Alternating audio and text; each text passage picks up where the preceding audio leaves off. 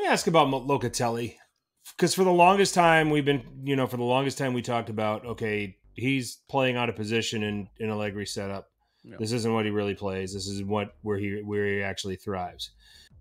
And he's turning in some good performances, or he at least looks good on the pitch. I'm willing to argue that it's the product of the tactics that Juventus are playing, and they play with such compactness that he's not necessarily isolated in certain situations that you typically see most players in his position.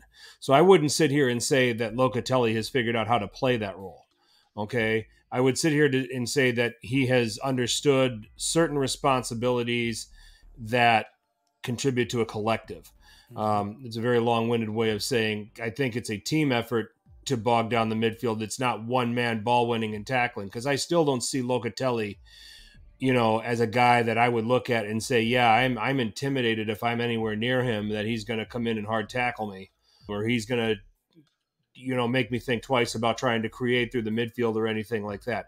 I think it's the collective. I think that he has, when he is in situations where he has to defend, he has cover. Rabiot and Miretti know their responsibilities, and they get, the three of them play tight through the middle. They've got the back three behind them too to provide cover too. I'm not ready to anoint Locatelli as a man who has adjusted in his career. I think he just does just enough for Juve, but I don't think he's figured this position out yet. No, we haven't seen the best of Locatelli. I mean, if you look at this midfield five that Juventus put out there, he's probably the third best in that midfield. Fourth best, Yeah. excuse me. I think Rabiot is really the best player in that midfield. I think McKennie is that tackle cruncher ball who wins the ball. He's a ball winner. He's a true number 8, even if he plays on the wings. Miretti is such a good on the attacking side. The nuances of the game.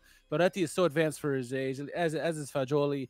And Locatelli is just, like you said, he's in a great system for him at the moment. Is not where he can reach his potential, but he's not going to be found out, like you say. He's not isolated, and because that, he can kind of play with a little bit more freedom, go and attack when he has to, help out defensively when he has to, and it's a good fit for him at the moment. Will this help him reach his potential? I don't know, because I think as Azzurri fans, need him to reach that potential to really help the midfielders that the Azzurri have, to give him some depth, rotation, so that he can alleviate some of them and come into big games when it matters, and not let the big drop off in the midfield when say Verratti leaves or Barella gets off the pitch. We need someone to step in there and kind of keep that play at a certain level. So he's not there yet, but I think he fits well into the system. And like I said, fourth best in this midfield at best, just because McKennie's the ball winner, like you said, and Rabiot is probably the best, most talented on this team, I think, in the midfield.